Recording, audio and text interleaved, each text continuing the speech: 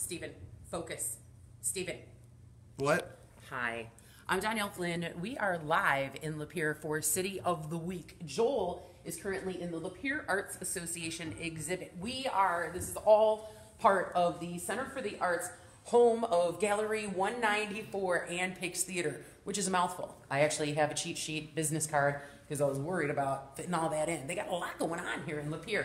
Joel is in front of an amazing piece of work from an artist named Dan Doherty. And what is this? This is Tumbling Dice! Tumbling Dice! It's like they knew we were coming. Like the Rolling Stones, the Tumbling Dice. If you break that, I know. I'm going to be... If I break it, I owe Dan $200. All right. Well, let's just not break it, and then we won't have to worry about writing checks. That Is this place cool? Tumbling and Joel, yes. But actually, Rolling Stones aren't the only connection in Lapeer. Grand Funk Railroad. We play Grand Funk Railroad here on WCSX, and one of the main Grand Funks, Terry Knight, he was the producer. He's from right here in Lapeer. You know, they named Grand Funk Railroad in kind of honor tribute to the Grand Trunk Railroad that runs right through Lapeer to this day. Except for today, it's known as Grand Stuck Railroad because the train is blocking all of downtown Lapeer. But WCSX is unstoppable. Lapeer, you people have the patience of Canadians. I don't even know what to say. Like, aren't the they whole great? train stops for half an hour in the middle of the day. They were all just hanging out. Oh, well, I guess we're stuck for a while. No. You can tell the locals. We actually followed them, which is how we got here, because everybody started taking rights, and we're like, do that!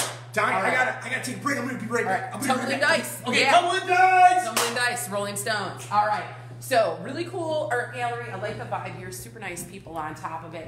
And they've actually got several exhibits. As the name would suggest, there's a lot going on inside of the Center for the Arts, home of Gallery 194 and Pix Theater. So, we just saw the Lapeer Art Association exhibit. Now, this is Gallery 194, and they were telling us that a lot of this artwork is actually done by a couple of artists that are getting ready to get out of the artist business. So this is kind of like their swan song. And all of these feathers that you see on the wall, Stephen, if you can zoom in on this, these feathers, so they are actually made of wood. If you look down here, you can kind of see where it's almost like a shaving, but the lady makes them out of wood. Just amazing. Like, I would never guess. I would totally think that was a regular feather. But a lot of the feathers that she does are from birds that, well, it would be illegal to have their feathers, because yes, that can happen. All right, so now we're heading over to Pix Theater. This is a cool space, man. Talk about having an amazing open mic night or something like that. What up? Do you hear it? Do you hear it?